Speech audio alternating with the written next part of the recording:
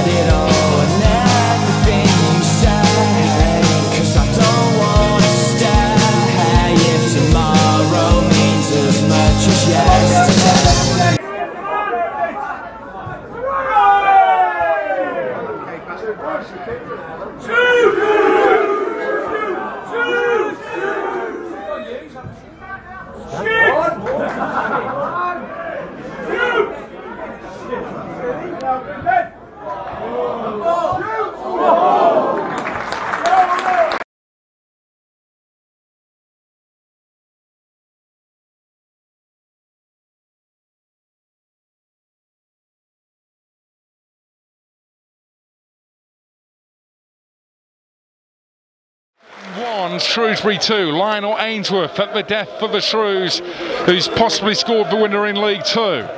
In comes across them, Philip John, and a great header from Shane Killock. That's 5 for Telford. It was a great corner, up it came to the edge of a 6-yard box. Killock with a great header, heading it down into the back of the net.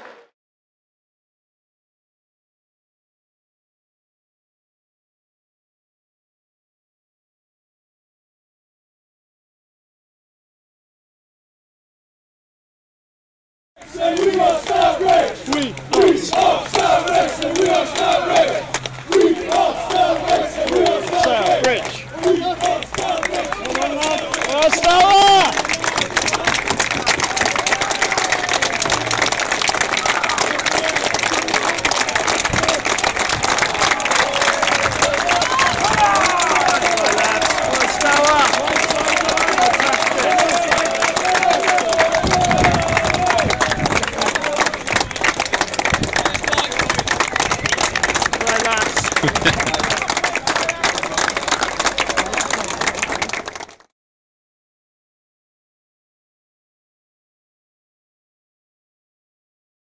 Football League's bottom club Plymouth entertained Stourbridge in what turned out to be a cracker. Warren Feeney put the Pilgrims into an early lead with this brave header at the far post.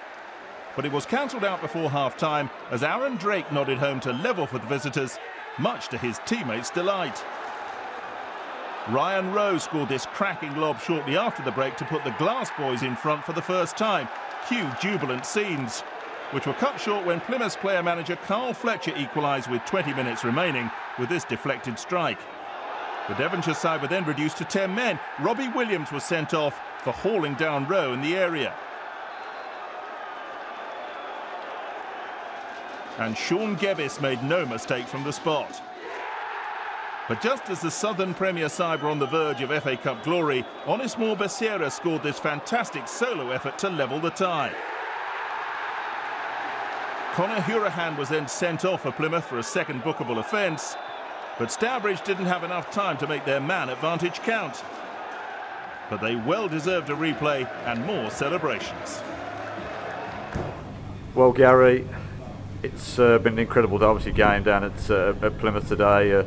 6 goals, and then this week you've done 700 miles, seen 12 goals in 2 games in 4 days. I mean, is this the most incredible week you've had as Stourbridge manager, or you've had a few? It's been a long week. It's been an enjoyable week, and you know, roller coaster of emotions today. There were good times, bad times, good luck, bad luck. But at the end of the day, you know, we've come down to a football league team away from home and played very well, and you know, 3-3. So it's all to play for in 10 days' time.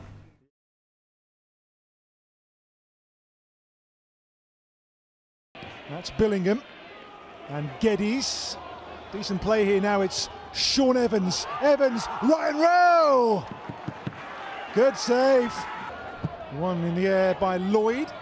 And here now is Paul Bignot. Evans comes across and caught him. Oh, what happened there? Evans claims he was caught there by the studs of Bignot now. Across comes the referee here. Scott Matheson, red card. In goes Geddes' corner, McCone! Oh, the Black Country is bouncing with Stourbridge celebration. Paul McCone, the builder, works with his father, has here put his name in FA Cup lore for this season. Now, Sean Geddes for Ryan Rowe. Rowe shot saved. Evans has done it. Sean Evans for Stourbridge. And that might just seal it for Stourbridge. The one-time trainee for Manchester United makes it 2 for the Glass Boys, and round 2 looms large. Stourbridge 2, Plymouth 0 in a first round FA Cup replay. A famous night, a landmark night in the history of Stourbridge Football Club. Never been in the second round before. The Glass Boys are shining brightly after their FA Cup victory. They play in the 7th tier of English football. They're now through to the second round of the FA Cup, having beaten League 2 Plymouth. And they deserved their victory. It's great when you see a football club like Stourbridge and the entire community getting behind them, building and making progress. Yeah, and of course, you know, as much as it's a great FA Cup run, they'll be looking to get into the conference. I mean, they're 7th in the Evo Stick Southern Premier, and you know, if they win the games in hand, they'll go to the top of that. And this is a football club going places. And as the manager says, what he wants to do is get players from below them to bring. He's not looking to get players from above in higher divisions and bring them down. So he's really looking to build this club. He's been here 9 years, so they've given him time, and it shows.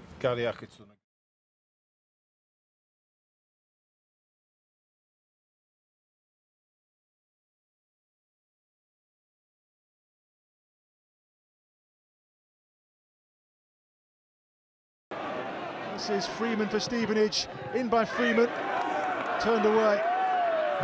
Back in by Bostwick, Solly saves, Beardsley, goal! Well, Solly could not keep them out all on his own. It's Byron Harrison, this could finish it, that has finished it, Beardsley again, 2-0 for Stevenage. And here goes Byron Harrison to finish it, it's Harrison, Solly saves well, comes out to Schrute. Robin Schrute with his first goal for the club.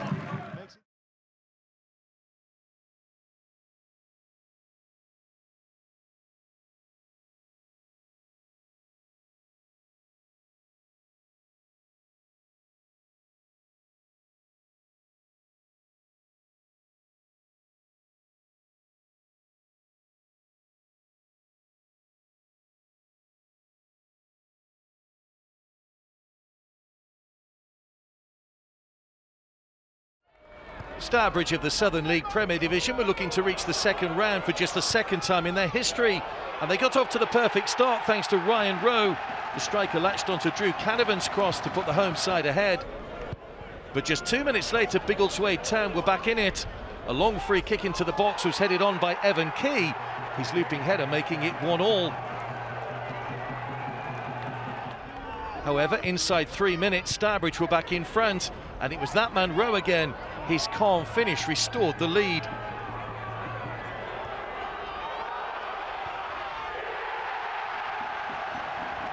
The Glass Boys' place in the next round was put beyond doubt when Will Richards headed in from a corner at the near post.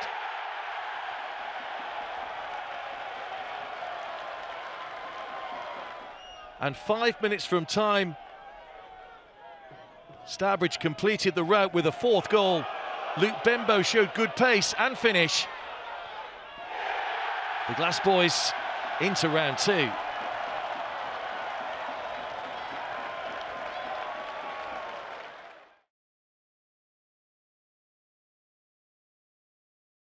Stourbridge, the lowest ranked team left in the FA Cup, faced Stevenage at the Lameck Stadium, hoping to shock the League One strugglers, but conceded just before half-time. Francois Zoko nodding home. Whatever was said at half-time made no difference to the Southern League Premier Division club, as they allowed Stevenage to make it 2-0 4 minutes into the second period.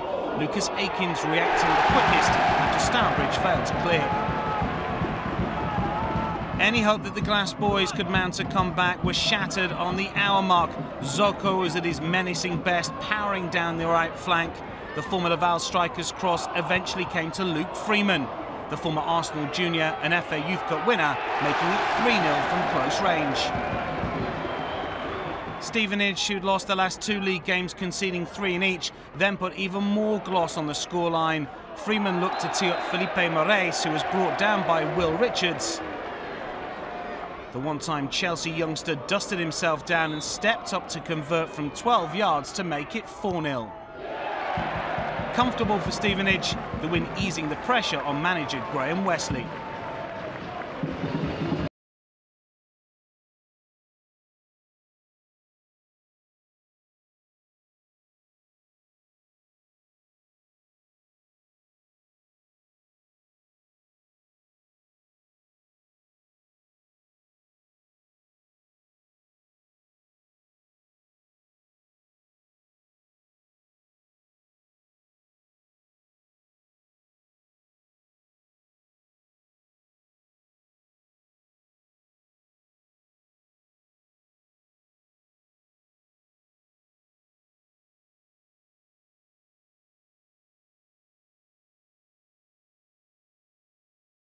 What does the FA Cup mean to you, Stu, personally? I think it means everything. It's the greatest cup competition, you know, in this country, and it's one that everybody strives to do as well as they can in.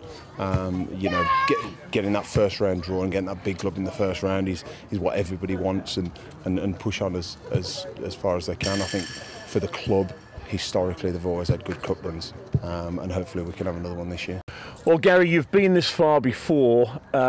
It's not a new experience for you, but it still gets the juices flowing, doesn't it? No, absolutely. I mean, it's you know, the fourth qualifying we won, you know, from the what we cherish is reaching that first round. But I will say, in terms of getting Kidderminster at home, it definitely feels like we've got there, and it's, you know, it's a massive game. It's attracted a lot of attention. They're 7 miles down the road.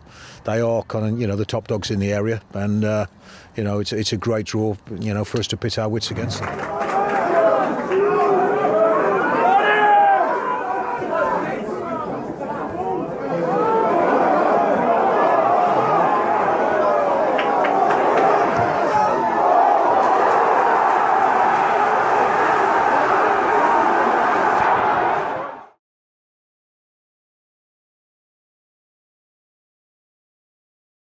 Stourbridge play in the Northern Premier League, level 7 in case you're wondering. They enjoyed the start of dreams at the Crabble though, the sort of dream many a mere mortal has had. Only a few have been able to realise it, Chris Late being the latest one of them. Dover's run last season was one of the Cup's good news stories. Eventually beaten in round 3 by Crystal Palace, they equalised here just after the half hour. It wasn't pretty, but it was persistent. There's a time for placement and a time for smashing it, as was Thomas, wisely opting for the latter there. His touch wasn't so solid though, and it led to a double error of judgment from Mitch Walker. He got away with the lack of bearings just, but not the hack on Matt Dodd. A yellow card for the Dover keeper, and one which would have consequences after the break. With a quarter of the tie remaining, its two defining moments arrived in quick succession. The first of them was Walker's dismissal. His feather-light challenge enough to knock Carl Hawley over somehow, and it earned him a second caution and Stourbridge a penalty kick. Replacement keeper Andy Rafferty was sent on to save it and be an instant hero. Hawley denied him that opportunity with an emphatic finish.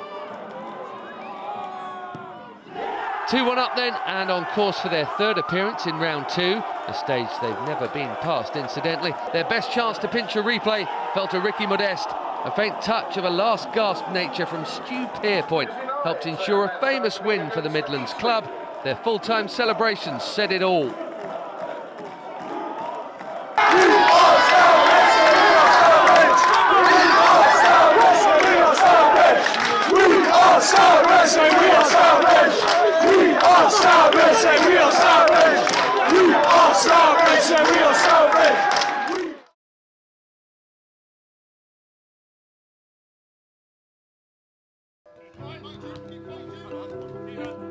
There'll be a full house. I think there'll be 2,000. This is a great place when it's full. You know, you do get a real rocking atmosphere, and you know, for opposition it can be a little bit intimidating. Josh Payne can go for goal here, looks for the cross instead, off the goalkeeper, and Constable! Very much policing the right beat there. Eastleigh fortunate not to concede a penalty there. Can they double their lead? Constable finding Strevens, chance on here, and there's Payne! Oh, what a great finish from Josh Payne, and will almost certainly finish off Stourbridge. Still full of fight and endeavour here, Stourbridge. Can they force the issue here through Hawley? He's got the right side of Evans, and it's a penalty this time. Hawley needs to give Stourbridge a lifeline. Whoa, what a great save from Flitney. Struck it really well, Hawley.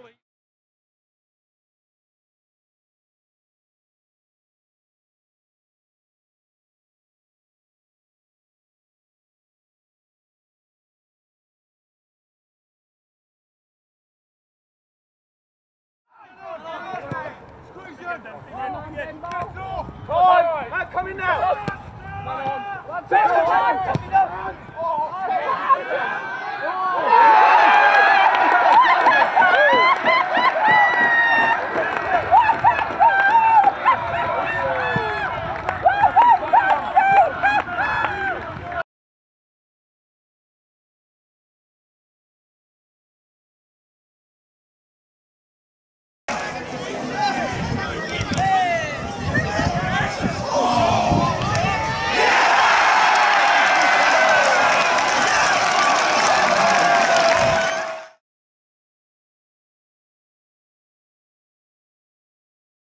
In front of 767 at the enclosed ground, and it didn't take long for the host to make an impact. Glen Southern pinching possession and smashing home.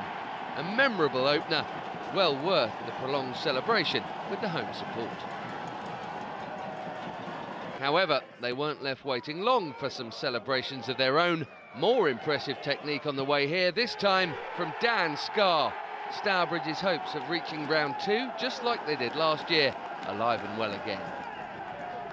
With quite literally the last kick of the game, listen carefully for the whistle here. Referee Robert Whitten blowing for full time, just as Favorel scored what he thought was a stunning winner. The goal did not stand. 1-1 was the final score, and they will meet again.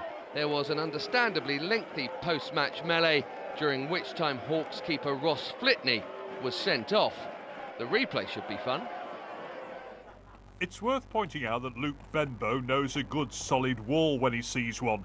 Every brick nice and level and perfectly straight. But last night, in the light of the super moon, he spotted that Whitehawk's wall resembled a bodge job by a cowboy builder.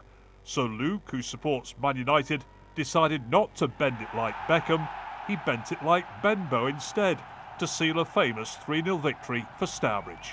I knew once I got it over the wall, if I got it hit the target, it was a goal, and fortunately it went in. You've been a bit modest. That was a rather special strike, wasn't it? Well, I've hit a few of them, so... No wonder Stourbridge loved the FA Cup. Chris Late opened the scoring early in the second half before Benbow tapped in number 2 from close range to put the Glass Boys into the second round for the 5th time in 8 years. We've proved repeatedly this club is a big catchment area. They really love the FA Cup, and the players responded. And as I said, we didn't get lucky. We deserve to beat Whitehawks tonight. Like all the Stourbridge players, Luke also has a full-time day job. He was up bright and early for an 8 o'clock start this morning, so there was no chance of a celebration party last night. Straight back into work. I got to provide for my family and that, so can't be like all these Premier League footballers. Got to get up and graft, don't we? So. Are you a little bit envious of their lifestyle? Yeah, ain't too late. I'm 25. Maybe I might get a call off Jose.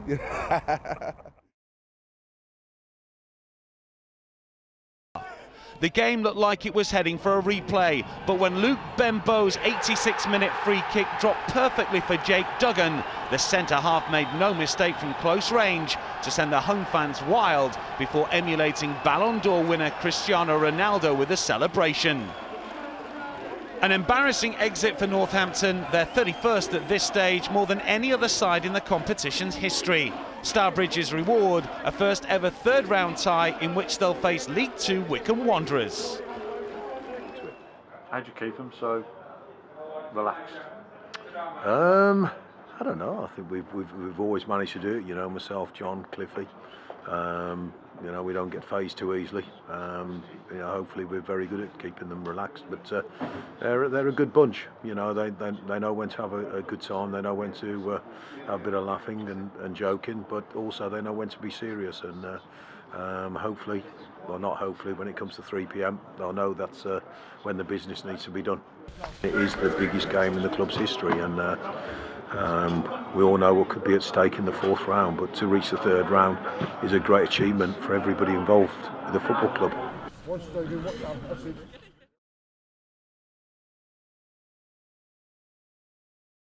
Sam Wood had come off the home bench right at the end of the first half. Right at the start of the second, he scored the game's opening goal. Having run half the length of the field and seen his shot well parried by Matt Gould, he hung around long enough to produce a tidy finish to end a scrappy few seconds in the Stourbridge box.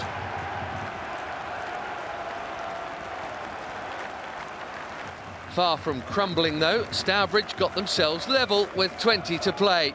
Scrappiness in the home box this time, and Dan Scarr reignited dreams of fairy tales for the Midlands club.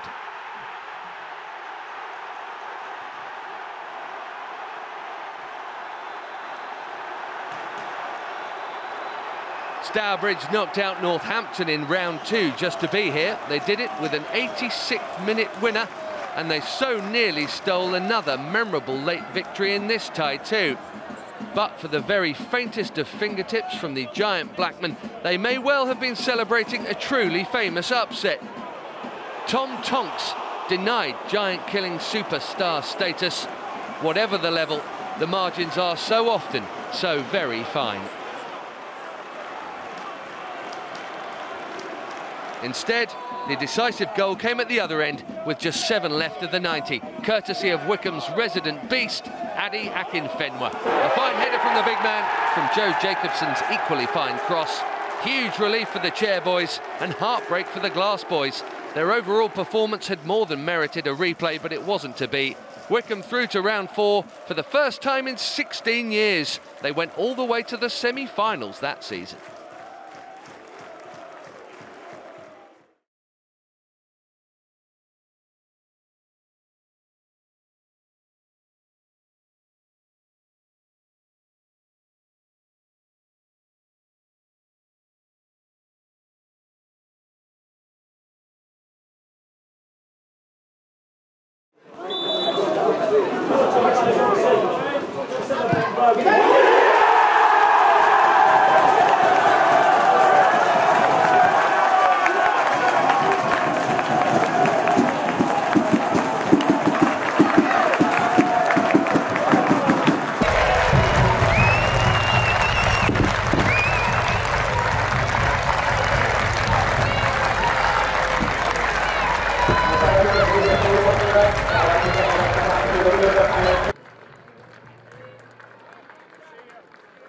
Thanks for your support.